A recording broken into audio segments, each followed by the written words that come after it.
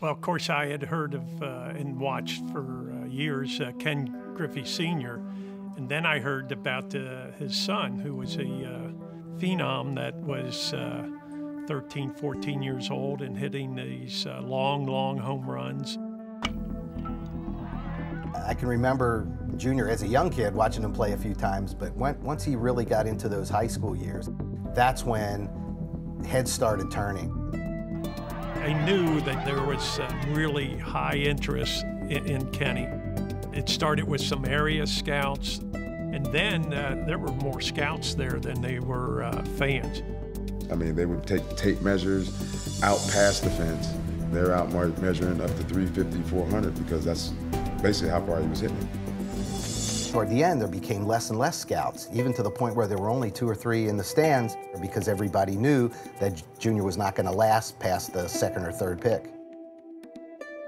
The best decision this organization ever made was in the June draft of 1987. Okay, we're ready to go then with the first round. The first selection goes to Seattle. The ball club was struggling in the Northwest to put together a winning team, but they really needed somebody to rally around. They really needed a superstar. After batting close to 500 in high school, Ken Griffey Jr. has taken a few steps on his own. A Major League Scouting report says the kid is faster and more powerful than his dad.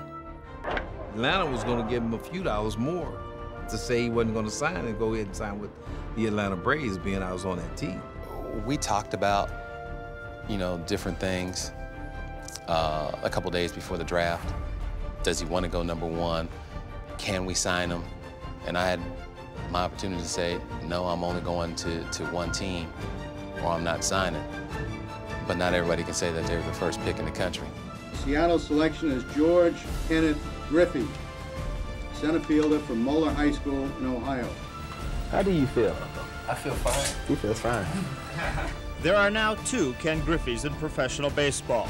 The Seattle Mariners using the #1 pick in the nation on a 17-year-old center fielder with the genes of a major leaguer. It's going to take a few years, and we're not going to rush him. But we hope that in 4 or 5 years he'll be a star player for us.